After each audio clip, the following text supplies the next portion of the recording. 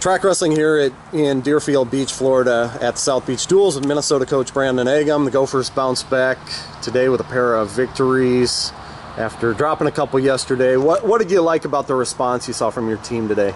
I mean, the biggest thing is like the way we started the match. We had really good momentum. You got to give credit to our bottom three weights. They started strong. Lezak, as always, and Mitchell and Tommy. They really got the ball rolling for us. Got a lot of pins and majors, and so then it was just contagious, kind of a snowball effect. We've seen the guys just had the momentum go in the right direction, and they finished all the way through, and so it was exciting to see that.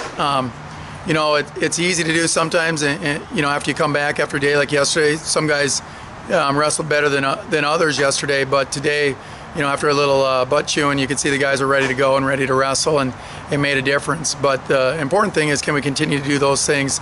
We're getting into the Big Ten season now, and that's what we talked a lot about. That type of wrestling, that type of pace, and that type of attitude on the mat goes a long way. But can you do it in a match where you're wrestling against a team or a guy that is expected to beat you? When you're out there and the guy's going to hang on longer for 2 minutes or 3 minutes, or guys are going to wrestle the full 7 minutes like that. There's no reason. That's your best opportunity to win, and we talked a lot about that before the duels, and then now after them we said you see good things happen, and let's hopefully continue to build on that momentum. What did you tell them last night, and what were you really wanting to see today? A big thing is seeing guys that weren't ready, like in a couple of the matches early. I talked about Mitchell McKee a little bit in his first match, against North Carolina. They had, a good opponent, but you could see he just kind of expected to win.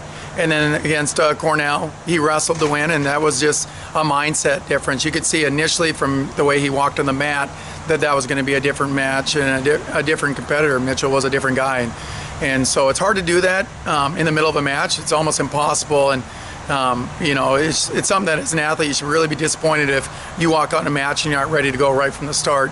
And today you could see everybody was ready to go. But there's other times we talked about, what if this was the other way around and it was things were in the favor of the other team? Are you a strong enough guy to let it know that just because maybe the results weren't the best for the guy in front of you that wrestled ahead of you, you got to be the guy that now is able to step on the mat and change momentum for our team. And so, that was kind of the things we talked about yesterday. The other thing is just not hustling positions as much as we should be, because that wins a lot of matches, and kind of all, I guess it all kind of tailed in together.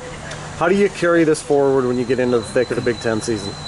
It's one day at a time. We got Michigan State next at home, so we're excited to have the Big Ten season upon us, but it's going to be tough. Just try to focus on the team at hand, and each guy's going to have different, regardless of who you're wrestling, there's going to be great matches against any Big Ten team, but you got to wrestle solid and go out and just wrestle intense and try not to focus just on winning, but being the best competitor that you can possibly be. And if you do that, good things will happen, and that's what we're going to focus on really is one day at a time. I know we're going to have some ups and downs. We talked to our guys about not yo-yoing with their weight and making sure they keep that under control, and so we got a couple days here. We'll spend tomorrow with a day off, get to hopefully enjoy some good weather down here and soak that in, but we want to make sure that we get a little recovery time for the guys, but also manage their weight and do things right, so when we get back home we get good training. Now that you've been through it once, what are your thoughts on this event? I like it. I mean, I think it's great. The nice thing is, from a training aspect, the thing that I really like is that's different than a tournament sometimes is that all of our guys are going to get 4 matches. Like your guys that you go out and compete, you got 4 duels, guaranteed 4 matches.